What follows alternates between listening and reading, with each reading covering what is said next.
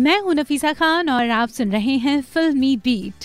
Popular TV show ये है मोहब्बतें में सुपर ग्लैमरस शगुन का किरदार अदा करने वाली अनीता हसनंदानी ने बाली में अपने हस्बैंड रोहित रेड्डी और एकता कपूर समेत कुछ और दोस्तों के साथ नए साल को सेलिब्रेट किया एक शानदार तरीके से। इस ग्रैंड वेकेशन की फोटोज अनीता ने अपने इंस्टाग्राम पर शेयर की हैं।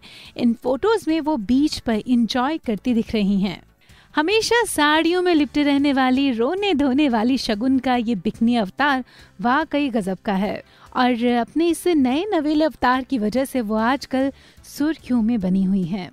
आपको बता दें कि इस पार्टी का मजा अकेले उन्होंने अपने हस्बैंड के साथ नहीं लिया, बल्कि ड्रामा सोप की क्वीन एकता कपूर भी इस पार्टी में शामिल थीं। अनीता ने एकता कपूर के साथ साथ अपने दूसरे फ्रेंड्स की तस्वीरें भी इंस्टाग्राम पर शेयर की हैं। चलिए भाई, अनीता का ये नया नवेला बिकनी अवतार देखकर उनके कुछ खास फैंस को राहत जरूर मिलेगी, जो अनीता हसनंदानी का रोना धोना देखकर दुखी हो जाते थे। फिलहाल इसी खबर के साथ फिल्मी बीट में बस इतना ही।